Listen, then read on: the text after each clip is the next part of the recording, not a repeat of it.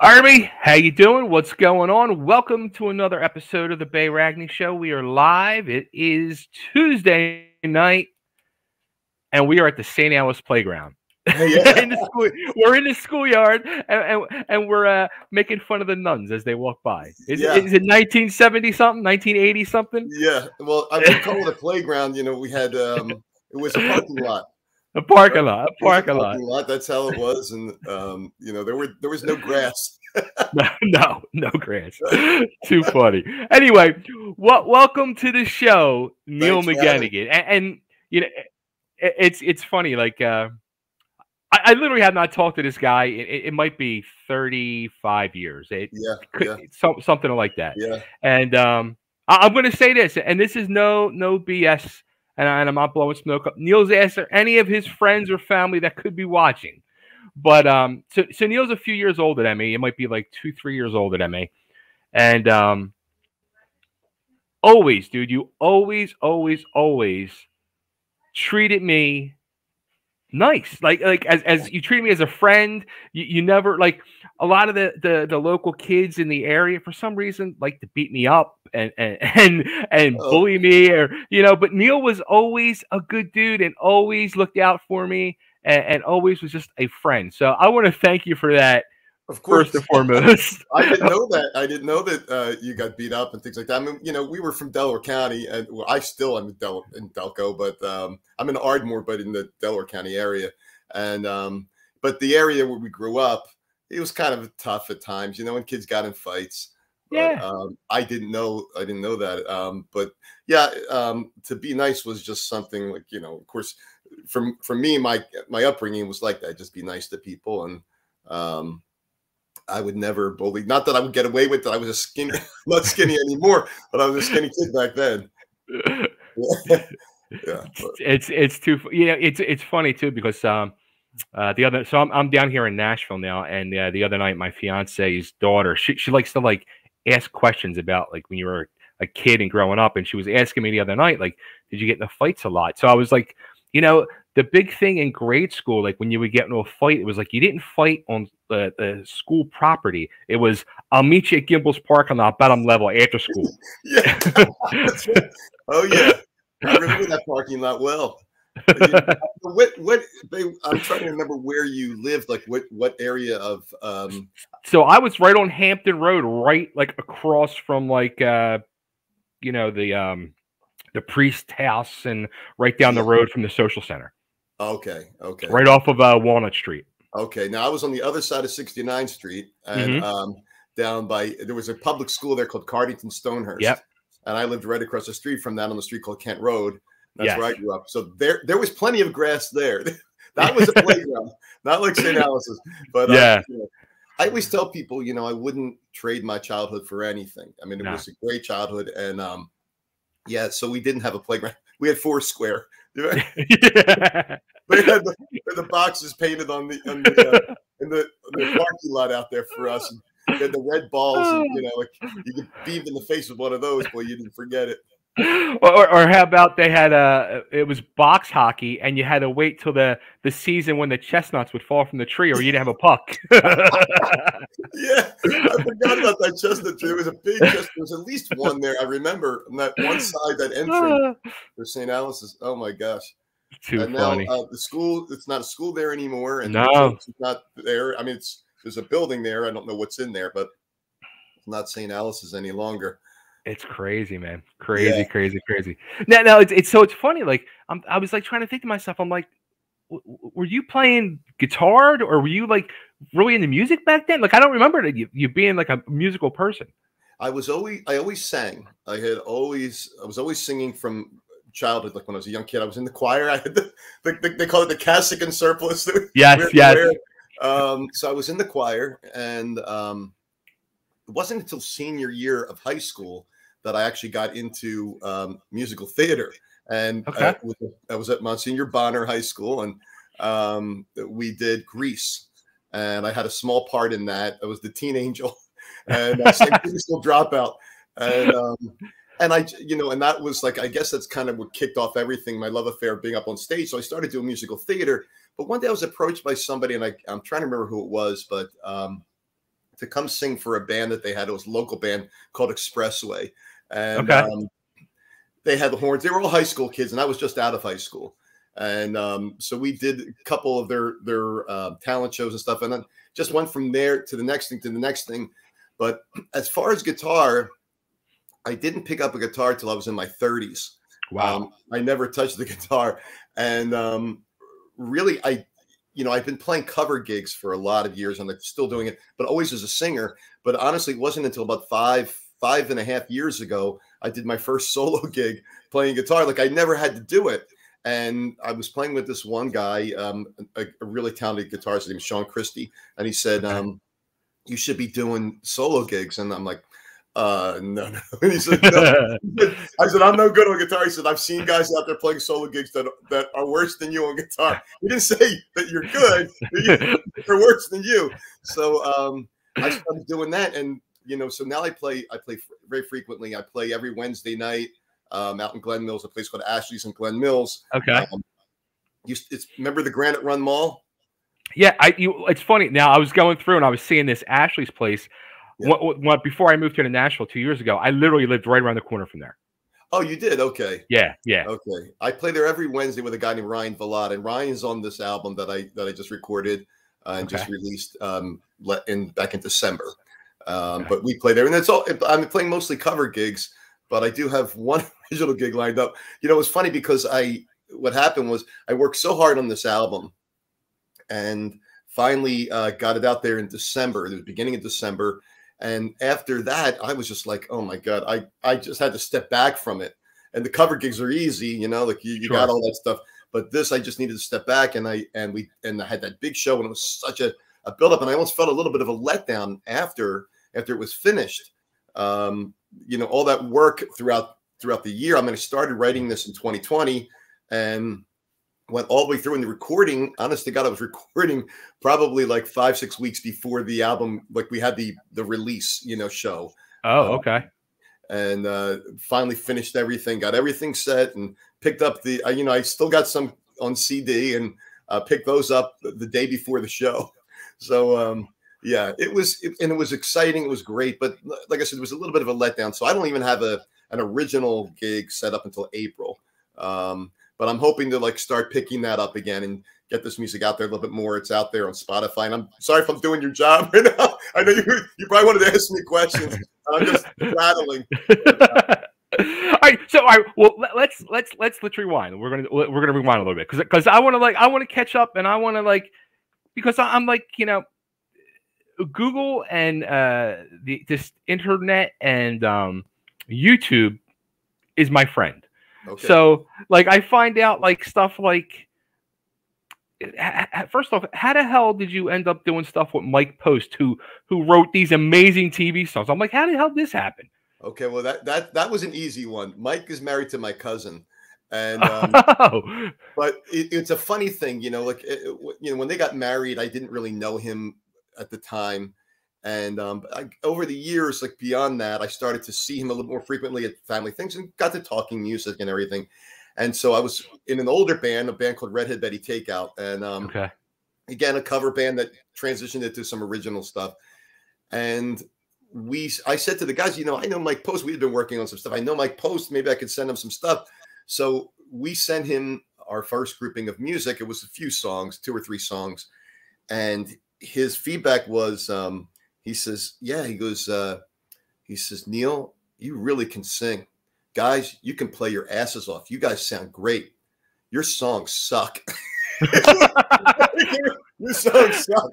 So, that was people say, oh, it doesn't matter what you know, it's who you know. Well, that's not necessarily the case. You really need to know. And so we had to work a little bit harder.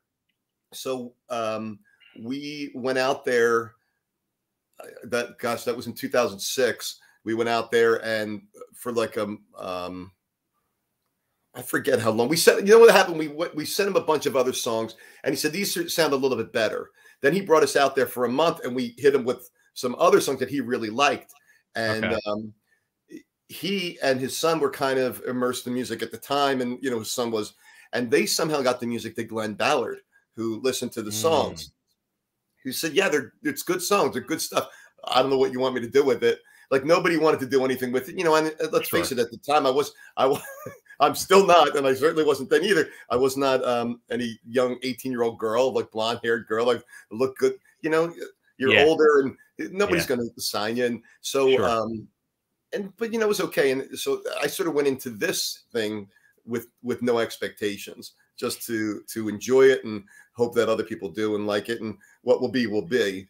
But I still am trying to get the music out there as best I can, but I have no expectations or no dreams of being signed to a big recording contract or anything like that. But, honestly, you don't even want that. I tell people that all the time, and a lot of people I talk to, I mean, that are really doing this whole independent thing, and they're out there touring the country and stuff like that. I mean, most of them, and they've been on the big labels and all, and they're all much happier doing it themselves. It's a lot harder and a lot more work. Yeah. And but overall they're much happier. Yeah. And that's probably the route I'm just going to take and not worry about it. And but anyway, so getting back to the mic posting, that was the whole thing. So we got it to go out there, and he really liked the stuff, and we got to record. He had a studio at the time. He still has his studio where he does the Law and Order things, for TV. He still has that, but he had a separate studio at the time. It was called Studio 9. It's not there anymore. So we got to write and do some recording out there. And then we came back here and we worked with a guy named Brian Bricklin. And I don't know if you recall, in the 80s, there was a band called Bricklin. And so when I decided this album was definitely a COVID project. I just started working on these songs, and Brian was my first call. I said, "Hey, Brian, I got some songs here that I would love for you to listen to." And I sent him the first 4, and he's like, "Let's do it." And so we ended up doing a whole album. Yeah. So, like you said, you've done you've been doing a lot of either, whether it's solo or band cover shows like crazy. I mean, I see you're out there grinding all the time. Yeah.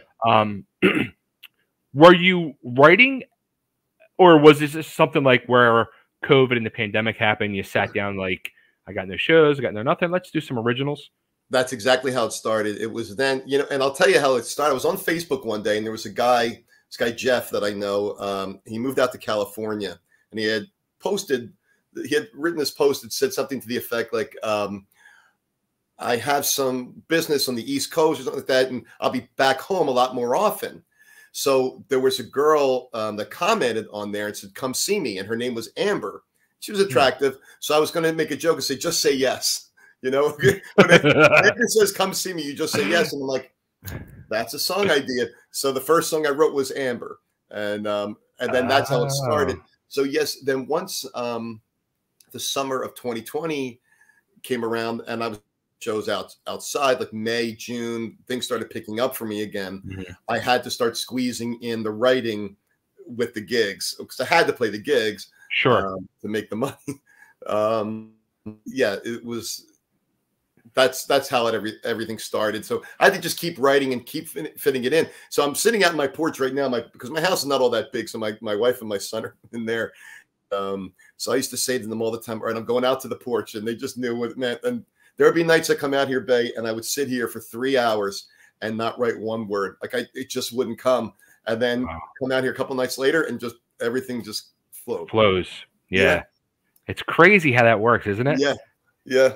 Oh, the album is really, I think it's pretty uniform in the style for the most part. It's got a retro feel to it. There are definitely a few slow songs, like, some one very somber song. And then the rest is, kind of like, I call power pop, I guess, like a pop rock kind of a power pop, as you call it. Now how about because this is, I guess, your first actual release, it seems like, since your last original project there, Redheaded Betty Takeout. Yes, it is. It is the first thing I'd done, and that was another thing, and that was like, I want to do this, because when I was with Redheaded Betty Takeout, I was with guys that were really talented musicians. And at the time, like I said, I wasn't really playing guitar. I mean, I could play some chords a little bit, but I guess I wasn't, you know, or it was sort of like, I got us out to California. And I just sang the song, and I would contribute some lyrics. I might change melodies around. They might hit me with an idea of some chords and a melody, and I would change it around and kind of come up with that. But I didn't take any songs from the very beginning and say, I wrote this. It was really all them.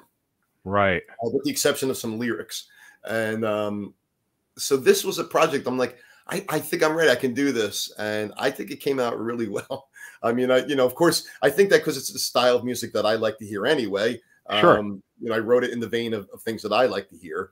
But, you know, but I think, you know, thanks to Brian Bricklin and his guidance with this, I think it came out great. It sounds awesome. I honestly, like, I really, like when I start getting ready for interviews and stuff, I just really like close off everything and just zone in, because I want to get into that, you know, that mindset. So I was getting into the whole Neil McGettigan mindset, and yeah, I was like digging. I was like more and more as I'm listening to it over and over today. I was like getting into it, jamming out in the car and all. And I was just like, again, like just thinking to myself, like, so this had to be like chomping at the bit for years for you. Like, I mean, you're obviously a person who loves music. You're out there, you're doing all these shows nonstop. And I don't care who you are. You could be just the most popular full-time cover artist in the world. You have that passion in your heart to want to do originals. Yeah, you're right. And you said chomping at the bit for years. It's exactly what it was. It was saying to myself, I feel it's there. It's just not coming out. I just couldn't get myself to do it. I just couldn't. And then once I started, it was like I didn't want to stop. I just didn't want to stop. And like, you know, I'm already itching to start writing again. And I just put this album out, you know, 6 weeks ago or whatever it was. It was the beginning of December or whatever that was, 2 months ago. But yeah. Now, so it's Neil McGettigan and the 11th Hour. So the band you put together for this, is this people that you play with in cover bands, or just like an all-star lineup that you put together, people that you're friends with? Kind of both. Yeah, when Brian and I were recording, Brian said, you know, this really has a very band feel. Like I was just going to call it Neil McGettigan. He says you really need to reward these guys with Neil McGettigan and so I said, you know, I totally agree. So I was trying to come up with different band ideas, band name ideas, and the 11th Hour I came upon because it's, you know, like very late in life to be doing finally putting out an album of my own. So yes, I wrote all the songs, but I will say this: there was 100% autonomy to these guys because they're great musicians to come up with their parts. Like, here's the skeleton of the song. Here are the lyrics. Here are the chords. Here's the melody. Fill it in, make it sound pretty, because I can't. And so, yes, I'm in a cover band called Matt's Machine. Matt's the drummer, and Matt plays in a Bob Seger tribute band called Hollywood Nights. Okay. And he's known as Matt the Machine DiCarlo, and he is a machine. He's a great drummer. Matt, Dave Calabria is the bass player from Matt's Machine. He's on every song on the album, as is Matt. And Dave does some harmony on the album as well. He's a great singer. Ben Slater on keyboards and John Gattone plays guitar, and they're all from Matt's Machine. And then I play with Ryan Vallata. We play every Wednesday night. We've done some other duo gigs. So he plays guitar mostly on the album. He's on 5 of the songs. And then a guy I used to play with years ago, his name is Vahe Sarkisian. And Vahe's on a couple songs. And I wanted to bring Vahe, and he's fantastic. I mean, they're all great musicians. And even Brian himself, Brian Bricklin, will play. He plays on the songs where the guitar is just him. And I'm trying to, he might have filled it in some other parts as well, but he does some things as well. So yes, as an all-star lineup, absolutely. Yeah. That's cool. That's cool. Yeah. Now, how about the whole like Brian Bricklin thing? Like, I still, like, for me, it's like, I remember like when Bricklin was starting to blow up in Philly, and, you know, hearing him on the radio and everything. And even though, yes, we're in our 50s now, I still think to myself, like, that dude, like, he had something to get close to the other side. Like, he had the major label contract, Yes. he's had the airplay and all. So is it still like, and you've worked with the guy for years now, from, going back to Redheaded Betty, you were saying. Yes, yeah. Even though I'm sure you're considering him a friend, you still got to consider him like a peer and a guy that was there. So is it intimidating at all for you? Intimidating? No, because I've known him. He could bark at me. He used to bark at all the musicians, but for the but like that, real fast and everything. And I expect, I will say, as a peer, I would say more of a mentor, more of somebody I look up to, because he's just light years ahead of me. And a lot of people really, I mean, he's just the way he can hear things. People just can't hear it like he can. Very few. Right. And so he was the perfect person for me to go to. I mean, even just, he can play guitar. So like, I pick up my guitar, he goes, give that to me, I'm going to tune it for you. So, he's a friend. He's definitely a friend. But he's more of a mentor and a guide. He guided me through this whole project. It would not have been what it is if not for Brian. And and all the musicians really, I couldn't have done it by myself, and these guys, they dedicated their time. They came up with great parts. I mean, for me, I'm so inclined to just listen to vocals because I'm a singer, and I'm just so inclined to do that. But to hear these songs come together from what I had written to what they came up with from the keyboard parts. I mean, one night I'm lying in bed after recording and hearing the bass player, Dave, and he comes up with this one line on the song called "As We Discover Love" that I never would have thought would have been in that kind of song. And it was just, I'm like, oh my God, how did he come up with that line? So they all took it to the next level for sure. You just mentioned Dave. Is this him? Let's say That's Dave. Him. He was very afraid to go into the studio the first time. Yes, yeah, that's him. Yeah, Dave is he is mega talented, and he just doesn't know it, or maybe he does, but he's always nervous. He's nervous at our cover gigs and everything, and he's got nothing to be nervous about. He's brilliant. I tell him, I said, Dave, my brother and I are like your biggest fans. Like, we just think he's great. Like, he's great on bass. He can sing really well at our cover gigs. Like, he's doing James Brown and things like that. And he's really, really good. He's got this soulful voice. So yes, that was Dave. And yes, he was very nervous. I think a couple of the guys were a little nervous about it, to do it. And for me, it's just like, come on, let's just have fun. Let's get in there. Let's dive right in. That's funny. Now, how about you said that you don't have another original show come up till April, and you did a record release party for the album. Was it back in December? December 4th, and it was at 18 North Wayne. It's on Wayne Avenue or Wayne Boulevard. I think it's Wayne Avenue. Yeah. So how was that for you now? I mean, because now it's like I went into a totally different world where you're, like you said, you're not doing James Brown songs. You're not doing all these covers, this list of over 400, 500 cover songs that you can do.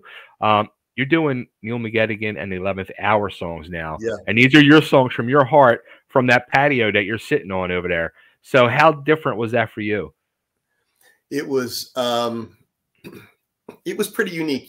With Redhead Betty Takeout, we did a couple original shows, but it had been many years. And again, it really, I was singing other people's songs even then still. I mean, like I said, I did write some of the lyrics. I did come up with some of the melodies, but really like 80% of it was not my stuff. And I was just singing what they came up with.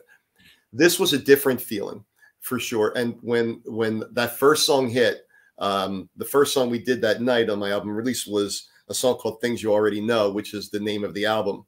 And I just singing, I'm looking out there and I'm thinking, nobody in this room knows these words or these songs. Right.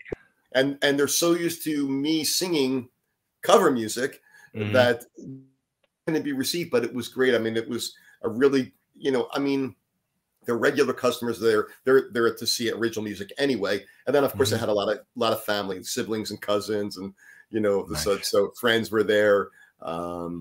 So yeah, it was a very interesting night because it was I was nervous about how it would be received and what people would think.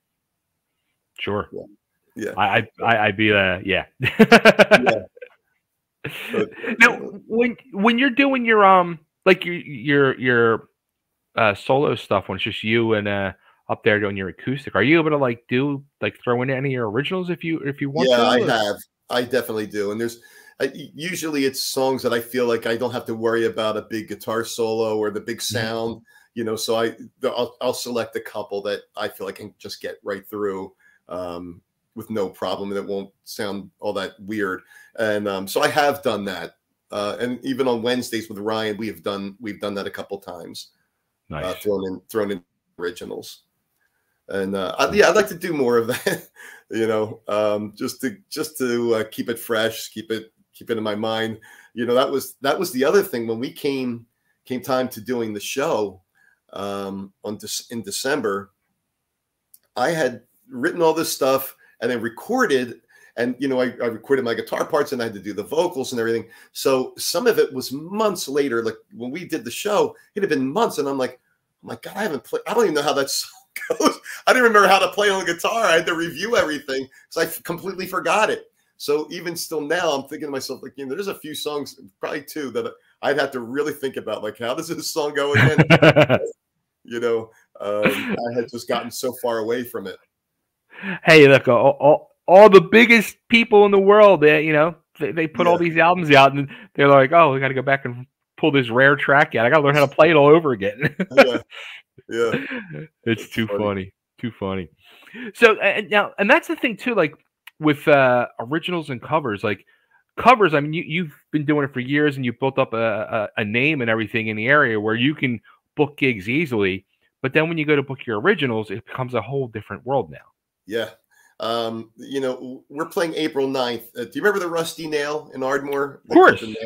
That's where we're going to be April 9th. And the owner I happen to know, and he's been wanting us to play there, even as Matt's Machine is a cover band. But nice. With this, he asked me to play, and I'm happy to do it because I live in Ardmore. That's one. But he's a great guy. The owner, Chris is amazing. Love Chris. Chris, yeah, he's. I used to book shows there. Yeah. Okay. Yeah. So anyway, so that one was fairly easy. Getting into some other places, like I could probably try 118 North again, and there's a place called Jamie's House of Music in Lansdowne that's a relatively newer venue, and it's really making a name for itself, and it's really nice. And I sent my music, and the guy that books the act got right back to me and says, "I want to book you. I like your songs." I'm like, "This is great," and then I've emailed him 2 or 3 times since, and I've heard back from him. So, that's kind of how it works sometimes. But it's that way in covers too. I can play a room for years and then go to, it's trying to book the next 6 months, 3 months. And I'm waiting weeks to hear back from them. Sure. So, now, are you doing that full time? Is that your full-time gig? That's where I make most of my money. I do be a recruiter with therapists for schools, speech pathologists and occupational and physical therapists. And I'm with another company now. After a couple of years off from that, I'm with another company. I do it very part-time during the day. And then my wife has a dog walking business around Ardmore. Nice. So I do some of that. And it's funny because you would never have known that I would, I didn't grow up with animals. We didn't have pets. And, but my wife did. And so she got me involved in this, and now I love it. I absolutely love it. Like they're just like some of these dogs that I walk, I just adore them. So so that's what I do. As some extra income. That took a hit because of COVID too, because a lot of people started to work from home. So they didn't need it, but it's picking up a little bit more. But yeah, music can be that's a feast or famine thing as well. Like I'm at my every Wednesday night at Ashley's, but weekends could be hit or miss. Like, last weekend I was supposed to play a private event that would have been a very good lucrative show, and we got hit with all the snow, and so she postponed it, and she had to reschedule. I just found out this evening she had to reschedule for a night that I'm already booked for another private event. So okay. Yeah. Yeah, it's crazy down here. Like when I came down here and I started like going out to some of the clubs and stuff, like the the honky tonks and stuff like that. Like I never saw this before in my life, but like these bands, they don't get a pay, and they're all cover artists. They don't get a pay. It's all tips. That's what I heard. I heard about that.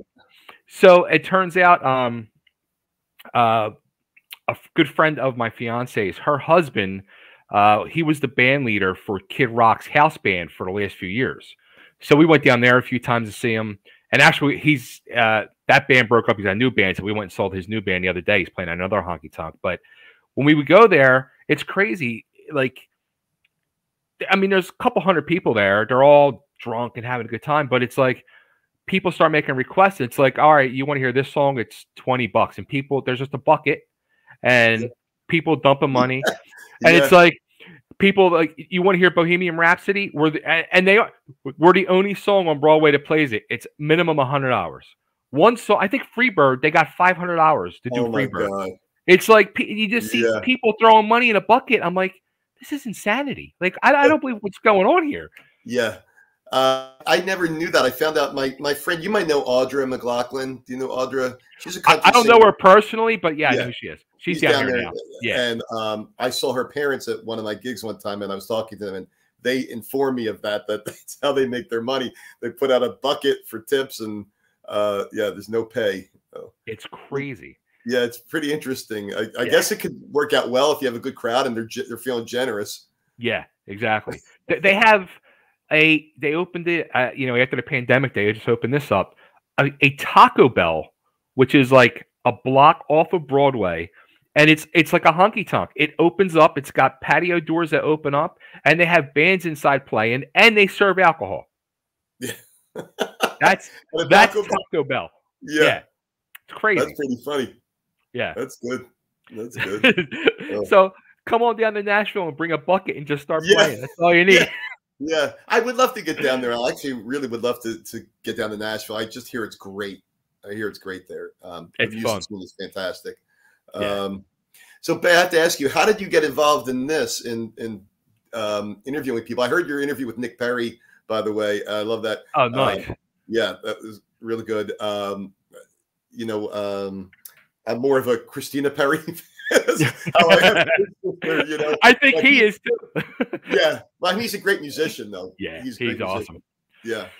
So I started doing, well, actually, I was involved in pro wrestling for years. I was a pro wrestler, and when I was starting to get out of the wrestling business, I was starting to become a promoter, and then I was hosting a show on AM radio in Philly for a couple years.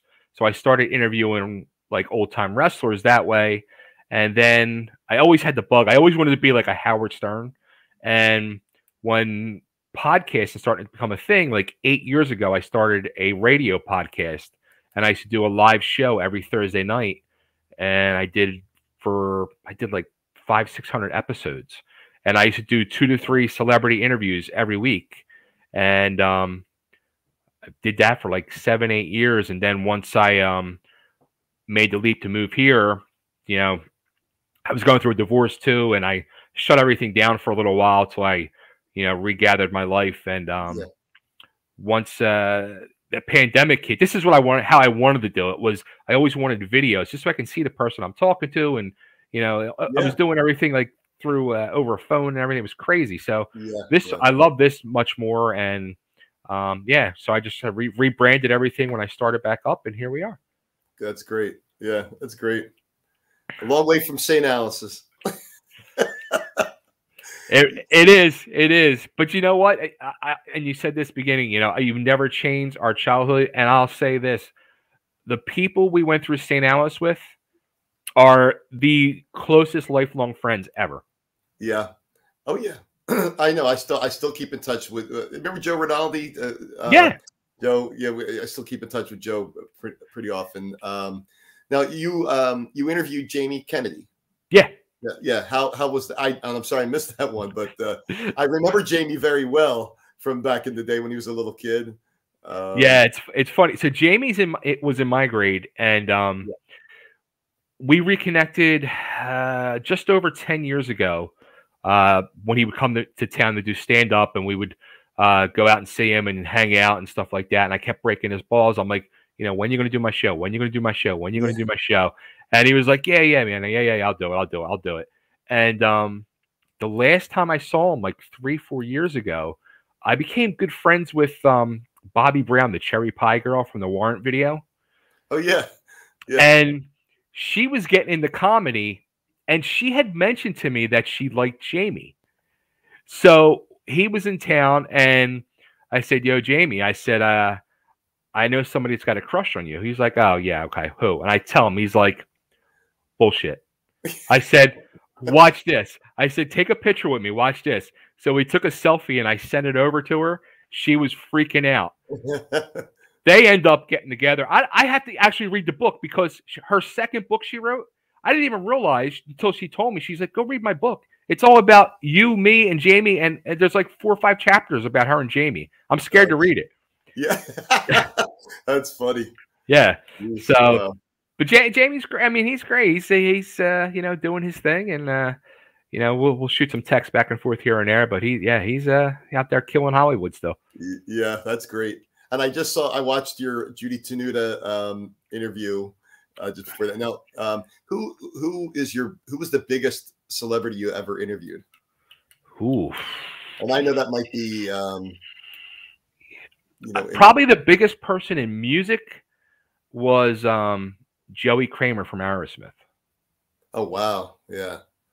That was like I was freaking out like when he came on.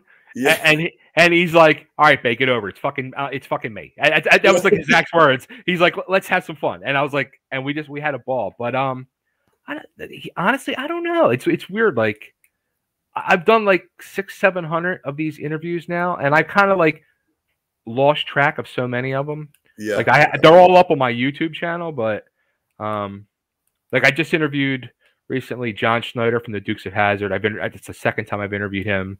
Oh wow. Yeah, I mean, there's been so many. It's crazy. Yeah, that is great. And are people reaching out to you to do this, or that's awesome. Yeah, wonderful. I mean, well, that's the one thing too. Like, I get like emails every day from all these PR people and stuff like that, and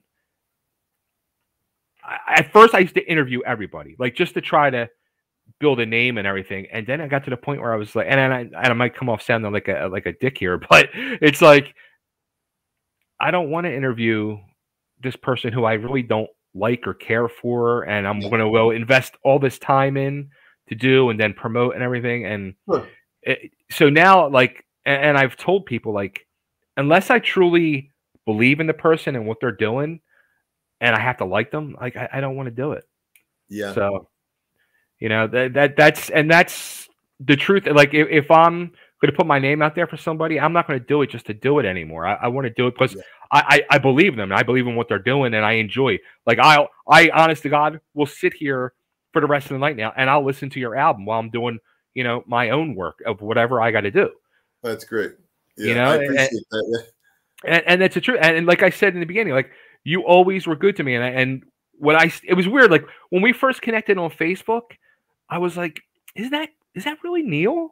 Like I'm like, Neil's doing, like, I was blown away. I'm like, oh my God, Neil's out there. And then I'm like, Neil's out there every freaking day playing. This dude's like, he's really out there.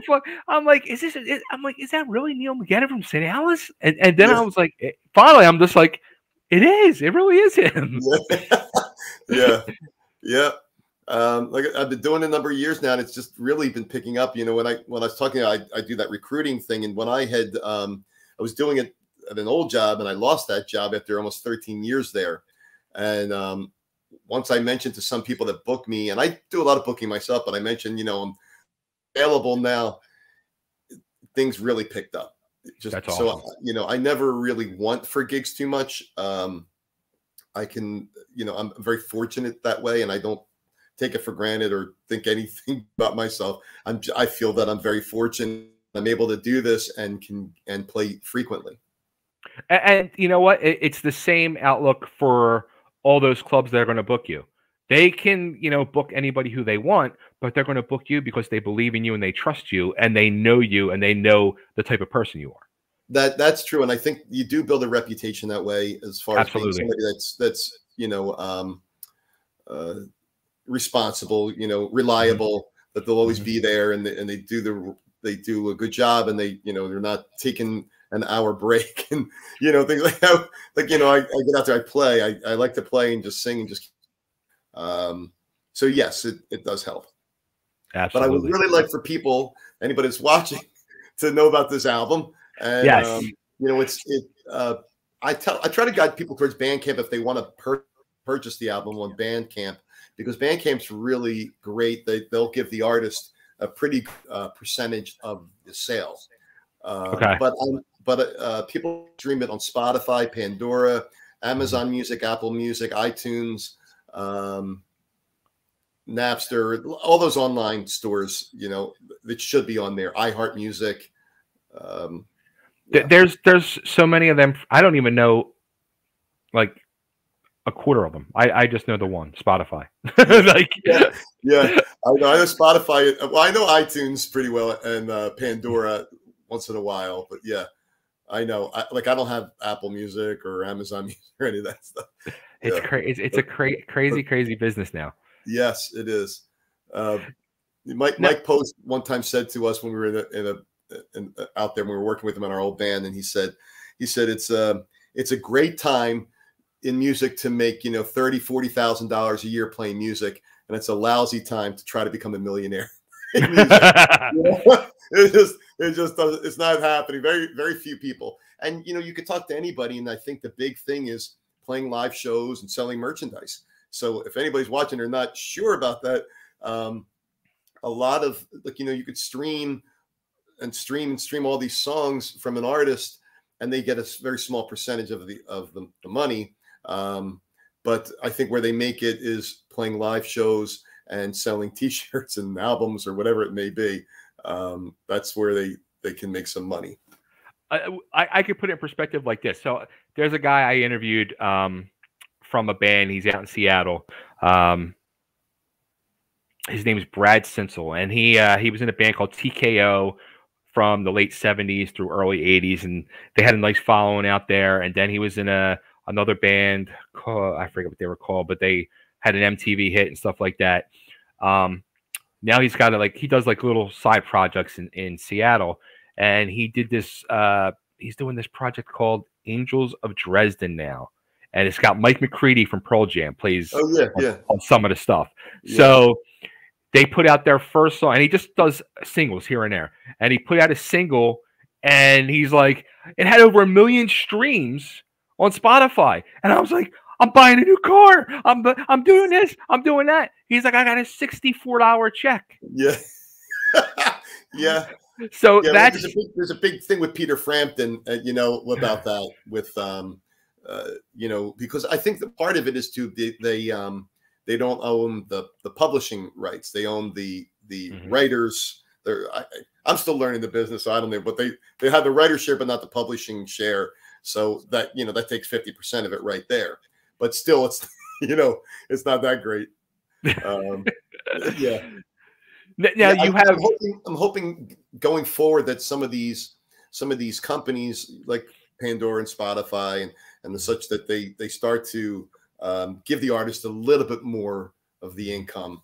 But I don't know the business. I really don't know why it's that way, or why they keep such a large percentage of it. How do they get away with it? Is that's the thing I don't understand. Yeah. Well, my friend Ryan, that I was talking about, Ryan Vallada, we were texting the other day, and he said somewhere along the line, the public decided that you shouldn't have to pay for music, and it's that's the unfortunate, sad truth, I guess. It's crazy. Like growing up from being a kid of the 70s and 80s, and even the 90s, and we were like, I had this huge vinyl collection, and then CDs and tape cassettes, and it was all about buying product. And then when the Spotify thing started rolling out the first few years, I was like, no, I'm not doing it. And when I was my old co-host, when I was doing the radio show, he was like, dude, like, get it. He's like, I'm telling you, just break down and get it. You're going to love it. I'm like, I don't want to do it. I feel like I'm screwing over, you know? And then I broke down and bought it. And I'm like, I hate to say it, it is, for a music fan, it's the greatest creation ever. Sure. Yeah. But it's the only person making money is Mr. Spotify. Yep. Yeah. It's crazy. It's crazy. Well, so now, do you have actual physical copies too, you said, of the CD? I do. Yes. Yeah. I mean, we could talk offline. I could shoot one down to you if you'd like. Sure. Now, how do people get those? Well, they can get them at any of my shows. I always have them with me at anywhere I play. You know, I had an old band called Field of Play. It was a cover band years ago, and I ended up keeping that sort of as a business name. So it's Field of Play LLC, but I have a website called fieldofplaymusic.com. So people go to fieldofplaymusic.com. They can see shows where I'm playing, and I always have copies of my CDs there at every show I play. And I'll certainly be selling them at April 9th at the Rusty Nail when we do the original show. You know, I haven't figured it out yet, or even attempted to figure it out on my website where people can do it. And I'm probably going to create a website for the 11th Hour as well. Right now, I just have a Facebook page, but I probably will do something where people can order a physical copy of the CD on the Facebook page or on the website or something like that, where I can just mail it out to them. Just haven't worked that out yet. I got. We're getting some comments here, so I got to like real quick, because we're gonna have a little Upper Darby reunion real quick. So first we have. Oh my God, Steve Picchiotti from Pale Lane. Yep. Congrats to you on the new album, he says, and may the Lord continue to bless us both. He's happy for us both. Thank you, Steve. Oh my God, I haven't spoken to Steve. You know, we talk about you and me not talking for 35 years. It's probably been the same thing. We used to go Pick. Yep. Great guy, Steve. Yeah. Oh my gosh. Wow. That's funny. Great. Funny thing was, I actually was trying to put a band together with Steve in maybe like 88, 80, 87, 88, somewhere around there. Yeah. Crazy. Yeah. Your partner in crime over there, Ryan? Yeah. Ryan, Ryan is he's a fantastic, and Ryan's actually putting out an album himself. It's all an instrumental thing. Mostly. Nice. He got a couple guys to sing on it. He didn't ask me. No, I'm only teasing him right now. But he's incredible. And in fact, the one song I've been putting out there, you know, when people say send me a song or whatever, one song is a song I wrote called Amelia Clark. And at the end of the song, you know, Ryan came up with these great parts, and at the end of the song, he came up with this instrumental thing that he said, just fade it right out. So Brian Brickland and I were listening to it, and I'm like, that whole thing needs to stay. So there's a second section to the song. It's about 40 seconds long. And I said, can I title it? And he says, sure. And I'm like, I just want to call it Amelia's Dance. So it's Amelia Clark right at the dance, and it's all instrumental, and it's just neat. I guess ethereal. I don't know the word to use, but it's got this really cool sound. And Ryan's a fantastic guitarist. Yeah. So that's awesome. Great. Honestly, I've been seeing his name come up a lot, like on a lot people I see posting from, you know, the Delco music scene. I've been seeing his name a lot lately. Well, he's in a cover band called Sidearm with a guy named Bobby Perillis, who's the drummer, who was in a band called Octane for a long time. Okay. Yeah. And Richie Angelucci is the singer. Okay. Richie was in Crystal Rock all those years. And if there are reunions, Ryan will still go play with them. He's played in Crystal Rocks as well. Nice. Richie's the singer of that. So yeah. So Ryan gets out there. Yeah. Now this one I'm going to ask: is this your sister? Didn't you have a sister, Deirdre? That's Deirdre. Yes. Okay. Yeah. That's her married name. Yeah, that's funny. Yes. Deirdre was closer than I am. That's for sure. Yeah, you said I was a couple years older than you, and I don't want to say, but I'm probably about 5 years older than you. Is it that much? I think so. I'm 56. Yeah, it is. Yeah. Before I'll be 52 in April. So Okay. Yeah. wow. That's funny. Yeah. That's How my sister. the hell don't you have all this gray? What the hell happened to me? Well, I shave. I a little gray here, Bay, and some gray coming in, but I don't mind it. I said, what the hell? I'm 50, I have some gray, but I'm sure if I grew some facial hair, it would be a lot of gray. I used to do the Just for Men for a while, and then I was like, what am I doing? Stop! And I was just let it go. Yeah, that's too funny. much. I was literally sitting there with a paintbrush in the mirror. Yeah, I'm like, no. Yeah. Very funny. Yeah. Too funny. So, Neil, this has been amazing, man, catching up. I'm so happy for you doing this. Happy for you, at 56 years old, putting out finally your own solo. It's a solo album, we'll say. No offense to the rest of the people involved, but to do an album of your music, to live that dream and to be out there grinding the way you are, playing every day, man. Yeah. I give you all the credit in the world, man. Thank you so much. I appreciate it. I feel very honored to be here, and I'm really happy to reconnect with you. Absolutely, man. It's been a pleasure. So, all right. So people can go. He'll get more money if you go to Bandcamp. It's scrolling under here. Neil McGettigan and the 11th Hour at Bandcamp. Check it out. Yep. But also, too, what is it? Feelthemusic.com? Feeltheplaymusic.com. That's where if they go there, Feeltheplaymusic name kind of thing, and they can see all my shows there. Like where plays a cover show, they can come to that. Nice. Yeah. Well, whenever I get back up to Delco, I got to check that schedule. Come out and see you. Please do, Bay. It was great. Absolutely. Great catching up. You too. And hey, unless you get down to Nashville, we'll go to Taco Bell, and who knows what'll happen. Okay. All right. Take care. Best of luck to you with that. You too, Neil. Take care, man. Congrats. Thanks, man. All right. Bye.